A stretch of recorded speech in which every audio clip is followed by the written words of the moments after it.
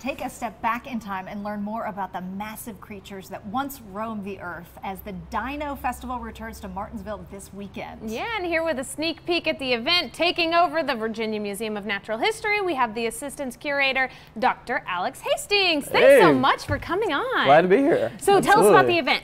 All right, so the event is 2 days. It's going to be Friday and Saturday, and going to have a ton of really awesome, fun dinosaur things for the entire family. It's an absolute all ages thing. We're going to have a dinosaur maze. It's going to have tons of dinosaur stuff jammed in every corner. So even if you take a wrong turn, you're going to find fun, cool stuff. Yeah. So you might even want to get lost on purpose. And we're going to have a ton of stuff from our collections here. We're going to have real dinosaur bones people are going to be able to see and touch from a lot of the different digs, including the one that we just got back from a couple weeks ago. Plus, we're going to have exhibitors from 5 different places, University of Lynchburg, App State. They're all going to be bringing fun dinosaur stuff too. So it's going to be a big, giant celebration of dinosaurs. I love it. All right, well, I want to hear about that dig in just a second, but I just watched Jurassic World with my girls, so we're really interested in this. So tell us a little bit about what you brought. Right, so we got a couple different ages of dinosaurs here. So we'll start right here. This is actually just one piece of one toe from a Triceratops. A toe? Right, so this bone right here is the equivalent of just that part of one finger right here, and that's of course Triceratops, the guy with the 3 horns, right? Oh, yeah. Okay. Big animals, right? So big animals. Just to keep on that, though. So Triceratops has a beak in the front, right? So this is the front lower beak of one of these guys here. So that's that part right there.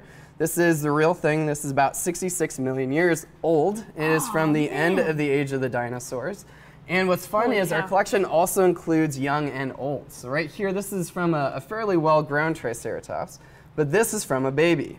So we actually have lots of different ages of these animals here, so you can actually understand how they grow and how they change. So things like, you see how sharp the end of this beak is here? Yeah. That's actually left over from when it had to get out of the egg. So they actually had sharper beaks when they're young, and that kind of evens out as they get older. But that's a really important part of being a dinosaur, is being able to get out of the egg, so you can, do step one. the rest of your life there. So yeah, funny. exactly. And this skull? Right, so that's from Allosaurus. So that's this one, right exactly the green one. So this is kind of the top predator from the Jurassic, the middle age of the dinosaurs. And this is kind of long before Tyrannosaurus Rex comes along. So it lived alongside Stegosaurus. It also lived alongside this guy.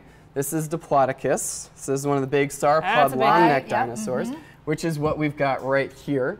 So this is a big rib from one of these dinosaurs. Big animals, right? About the size of 2 school buses put together. Holy cow. What's really cool about this, though, is that it actually has tooth marks on it from an Allosaurus here. What? So these are actually cases where you've got a Allosaurus not only bit once into the rib here, but bit many times. So this is an Allosaur that was having ribs for dinner back during the Jurassic. All right, we only have about 15 seconds, but your dig recently. Absolutely. So we were out in Wyoming with the University of Lynchburg. We got a lot of great dinosaur material from the Jurassic. We're going to have a big sauropod footprint from one of these dinosaurs out for people to see and touch at the festival. That's so cool. All right, so head on out there this weekend.